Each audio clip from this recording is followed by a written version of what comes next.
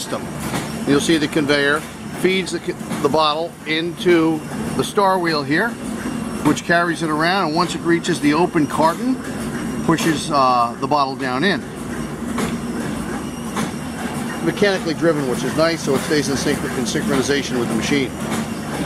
As you come around the back side here, this is where the carton would be folded and closed. Then traveling out, we can provide you one if you need it, is a small belt feed conveyor exiting the machine. All the safeties do work